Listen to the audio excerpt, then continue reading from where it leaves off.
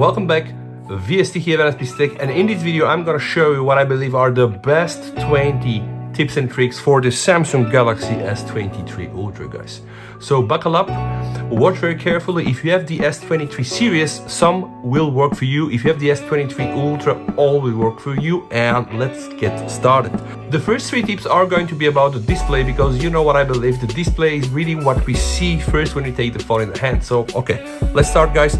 Let's go inside the settings, scroll down to display, and there is already, guys, something new from the Galaxy S23 series. This is the so-called enhanced comfort. Adjust color tones and contrast of the display for more comfortable viewing. So usually we used to have the eye comfort shield that could be either adaptive or custom, but also now, guys, you can use the enhanced comfort. This will even more adjust the color tones and the contrast of the display for your best and optimized viewing pleasure. Tip number 2, guys, is going to be about the extra brightness. So, guys, we have the brightness slider, which is actually very nice, and that's a very powerful phone, 1800 nits. And of course, we have the adaptive brightness, which can help you regulate the brightness. But if you turn this off, guys, make sure to also toggle here the extra brightness, which will increase the maximum brightness. Of course, it's going to use more battery, but during the broad daylight, guys, you are going to get the best out of it. And tip number 3, guys, is also related to brightness, but let me show you. Now we go here to the quick settings. We need to tap on the plus sign, scroll down a bit, and find something called the Extra Dim. Yes, that's related to brightness, but it is doing the very opposite thing. So, guys, when you click the extra brightness, the phone display will become darker. And this is very useful when you're using it into some very dim environments. You can just see the difference really is a staggering one. The next 5 tips are going to be around optimizations and performance, which is of course key for the S23 Ultra being really a flagship phone. So let's start with the first one, guys. We're gonna go inside the settings, and of course we're gonna scroll down and choose the battery and device care. Now, under the battery and device care, guys, there is gonna be something called the maintenance mode. Protect your privacy while your phone is being repaired. And this is very, very important, guys, because imagine the scenario where your phone somehow dies and you're not able to recover it, and then you send it to a repair store, and then, yeah, they are trying to repair it, and of course, maybe you don't want them to see your pictures, being drunk on the seaside, whatever, doing with the colleagues. So, when you enable the maintenance mode, guys, the phone data is gonna be locked, so they still will be able to repair the phone, but without accessing your private information. And this is actually tip number 4. Tip number 5 is going to be really about the performance. So while we are inside the device care, guys, click on the battery, scroll down and find the more battery settings, and then boom, guys, you're going to have here the performance profile. The standard one is really called standard, but there is also the option to choose a light one, which will prioritize battery, also life and cooling efficiency over processing speed. And I really tested this for days, and this will give you really an amazing battery life without compromising the main performance. So if you're just reading emails, if you're browsing, probably doing also YouTube and socials, this is definitely the profile to be used.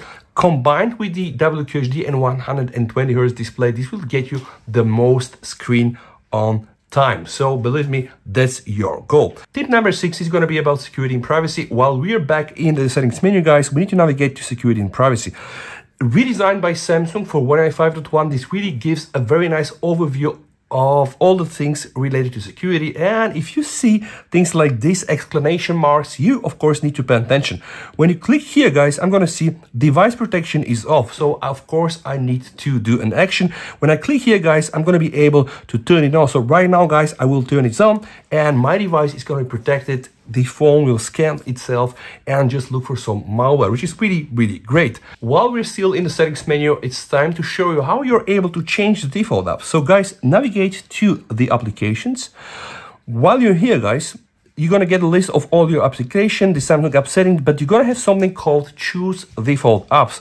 From here, you're able to set default applications for browsers. Like, for example, I decided to use the Google Chrome and not the Samsung Internet.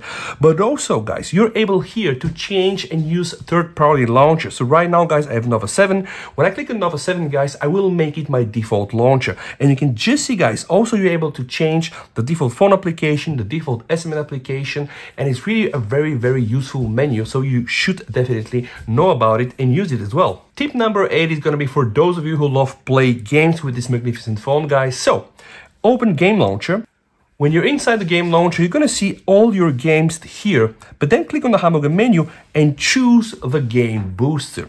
Now you're going to find out why. There is an option called Post USB Delivery. You need, of course, a PD-enabled charger. I'm using the standard Samsung 25 watt travel charging adapter. When you hook up your phone, you should be able to enable the Post USB delivery. And if you play games with this option on, the phone is directly going to get charged to the current. So going to bypass the battery, of course, also reducing the heat and not crippling your performance by not throttling the phone. Post USB delivery, a function you really need to try if you're into games. The next 4 tips are going to cover comfort. So tip number 9 is really very interesting. So hold your finger on the sound button, guys. Of course, you can go and mute your phone, but you have something called temporary mute. Set how long to keep your phone muted before returning to the previous sound mode. And guys, you can choose this one for 1 hour, 2 hours, 3 hours, and also set up a custom time period. This is really great. So imagine you go into a meeting, you know the meeting is going to take like 30 minutes. You set 1 hour temporary mute. Not to forget to leave your phone on mute and then miss, probably your girlfriend or let's say the pizza delivery calling. Tip number 10 is going to be really something new released with One UI 5.1. Let me show you. I'm going to add a widget here, clicking on the widgets, scrolling down and finding something called battery. And guys, we have the 2 options for the 2 battery widgets. This is really something that really people wanted to get for a long time, and Samsung listened and finally implemented. So this is the small one. I'm also going to add the big one. I'm going to put it there. This will give you information of all your devices that are connected on Bluetooth, at least the ones that are supported, like Samsung Buds and Buds Pro and etc. Now have in mind that it's rather still basic. When I click here, nothing really will happen, but you are able to at least change it from white to black. And guys, you're also able to list the devices you want to show. So like phone, Galaxy Watch, Galaxy Buds, the S Pen and the other devices. Let me give you an example. I'm going to now remove my S Pen, guys. So in fact, connecting it to the phone will now show me that my S Pen has 100% of a battery. The same will happen when you connect your approved Samsung headphones to the battery widget. Tip number 11 is a further personalization function. Honestly, I love that one. You're able to assign custom call backgrounds for your favorite contacts. Let me show you. I'm choosing one contact for edit, guys. Clicking the edit button, click on view more, scroll down, guys, and there it is, guys, call background. So from here, I'm able to set up a custom call background only for this particular contact. And of course, there are some featured ones, but if you click on the plus sign, guys, you are able to select custom from the gallery, also record a video, and also create something with AR emoji if AR is your thing. Tip number 12 is related to some clock functions. Click the clock, guys, click on the timer, and you're now able to add a 10 minutes timer. You can click start, and that's quite nice. You can go outside, you're gonna have it there as a floating window. But if you go back inside the clock, guys, you can click the plus button and you can decide to add another timer. So we can now have multiple timers and they will show here. You're gonna see from this arrow and you're gonna have the option to check multiple timers. So if you're a fan of boiling eggs, boiling other stuff, right, you can do like this multi-level boiling in real time with this multi-timer. And you can just see here, guys, it minimizes itself. When you click on this, it will expand, and with the arrows you can navigate between the 2 timers. As simple as that. You can also maximize this. You can go outside, and if you don't like it, you can close it. And this is why we love One UI. It's very, very, very much customizable. As I have my S Pen outside already, guys, the next 4 tips are gonna be about S Pen, because that's really a very powerful tool and you need to know about it. Now, while I have the S Pen here, guys, go inside the settings, click here to advanced features. All right, here you're gonna have something called S Pen, clever, right? Then guys, there is an option called more S Pen settings. When you click inside, guys, you're gonna have plenty of options, but one of the best one is the S Pen unlock. So if your phone locks while your S Pen is removed, press the S Pen button to unlock it again. Your phone then will stay unlocked until your S Pen disconnects. So you just need to enable this, okay? Right now, of course, I need to enter my PIN. While the S Pen is outside, I'm gonna lock my phone, guys, and now see what happens. I'm just going to double click here, swipe to unlock. No need to enter any pins, face, nothing. We just get this covered by the S Pen unlock. Tip number 14 is S Pen navigation. This works like some Harry Potter style thing. So just have your S Pen in your hand, guys, open the gallery, hold the button, and voila, You can just scroll your pictures, right? And there are also plenty of other things, guys, you can do. I'm just showing you now the very basic stuff, but you can also go up, go down.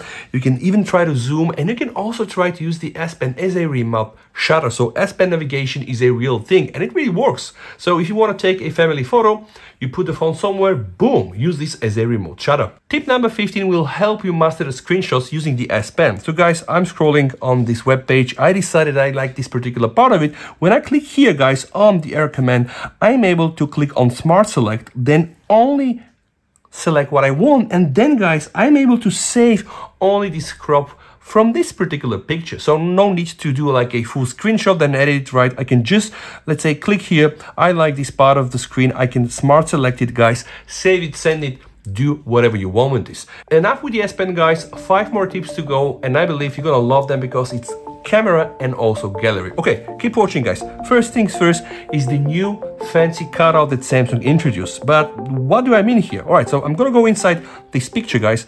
If you hold an object, right, it can be a person, animal, flower, whatever, you are able to just pull it away, which is really crazy because by now only iPhone was doing that. So you can now copy, share, save as an image, guys, and you can save this as a PNG with a transparent background and even go and paste it in your favorite applications. Now pay attention, this function also works for video. So let's see, I want to get a very nice screenshot from this video. I just stop it, guys.